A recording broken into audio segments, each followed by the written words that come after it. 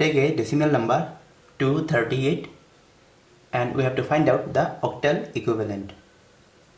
To find out, we have to divide this number by 8.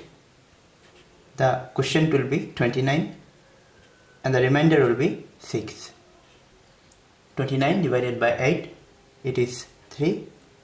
Remainder will be 5. Now the quotient is less than 8, so we have to stop here. Now we have to see in this direction. It is 3, 5, 6. So this is the octal equivalent of 238. It is 356. Now we'll see another example. 5698. Now we have to divide this number by 8.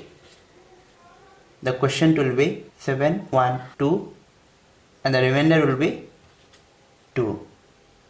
Again we have to divide this number by 8. The quotient will be 89 and the remainder is 0. Again we have to divide. The quotient is 11 and the remainder is 1. Again we have to divide this by 8. The quotient is 1 and the remainder is 3. Now this 1 is less than 8, so we have to stop here and we have to see from bottom to top. Octal equivalent of this decimal number will be 13102.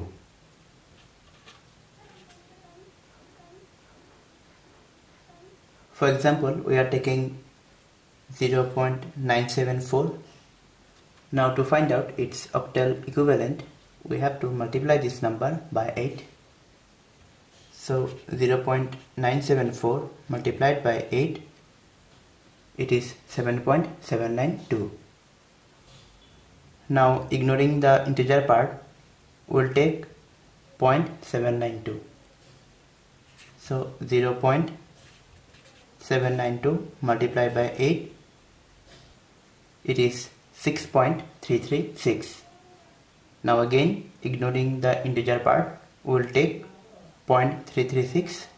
So 0.336 multiplied by 8, 2.688.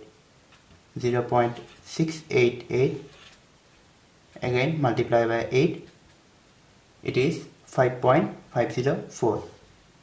0.504 multiplied by 8, it is equal to 4.032. You can do it more, but 5 steps is enough for us. Now see the integer part. This, we'll see this from top to bottom. So it is 7, 6, 2, 5 and 4. 0.974 is equivalent to 0.76254 in octal number system. So this is how we have to find out the integer part and the fractional part. Thanks for watching.